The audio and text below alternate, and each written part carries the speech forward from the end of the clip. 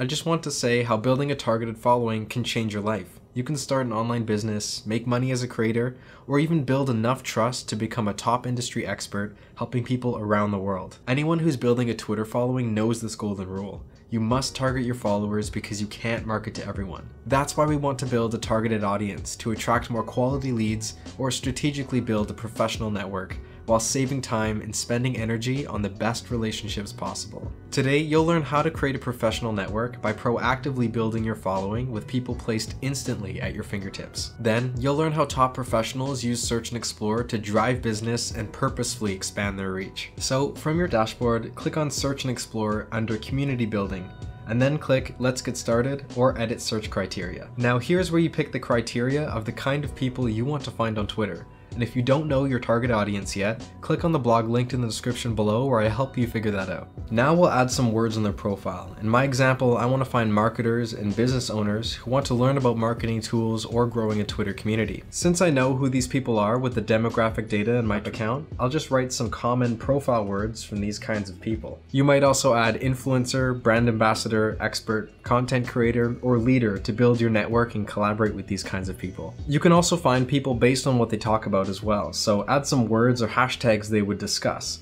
So for me and my niche, I'll add marketing, sales, business, leads, acquire, hashtag B2B, hashtag B2C, and startup. These features are all free to use, but if you decide to take advantage of premium plans, you'll get way more than this. You'll have every tool you need in one platform, from scheduling, management, listening, and visualizing with AI, and get the deepest engagement analytics possible. Once you make the investment in your Twitter journey, you can use Search and Explore to find people by location, language, and even more options to customize your feed. And if you want to follow people, make sure to hide accounts previously unfollowed or rejected by you.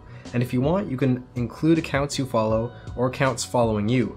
But wait, there's more. Find people with a specific follower count or how many people they follow as well, when they were last active on Twitter, and if they have a profile picture. You can also find verified accounts if you like, and to further refine your search, you can exclude any people with these keywords in their profile. As we wait for the results, take a moment and imagine how you'll search for the perfect kinds of people that would like your content or would want to collaborate with you. Here, you can choose to follow anyone, message them with a public reply, or reject them, add their profiles to a list or whitelist, and you can export these lists to an Excel spreadsheet for your Twitter ads campaign or just to build the perfect global network. You save so much time when you can browse the people you want to find all in one place. And if they followed you, you can see the history of when you met on Twitter, which comes in handy because eventually over time you'll forget about all the people you follow. So this is Search and Explore, and I love to take 2 minutes out of my week just to find the people who'd get the most benefit from me or potential collaborators. And I look for those who are within my niche with the same amount of followers, so when I follow them, they can see me as a collaborator.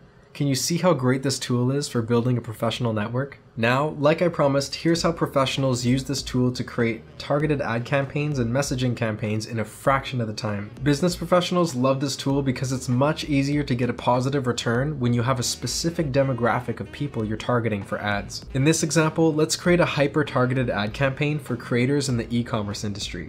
So just like before, let's add profile keywords like e-commerce. Next, let's add some stuff they talk about, like Shopify. Next, we'll leave the location open and we'll keep English, assuming that our ad will be in English. And we'll hide accounts previously unfollowed. And we'll make sure they have from 7,000 followers to 11,000. Now this is just a guess, assuming that this is a kind of demographic of people who are actively trying to increase their followers. You know, they've put in the time, but they still have more to go. So that's why I'm picking that range like that.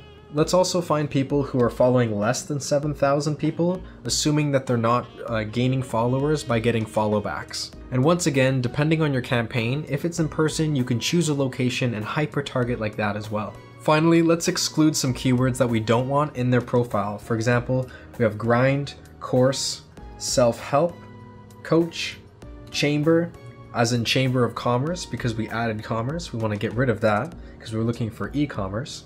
Or any other political words you want to avoid to not have any negative or irrelevant engagement with these kinds of people.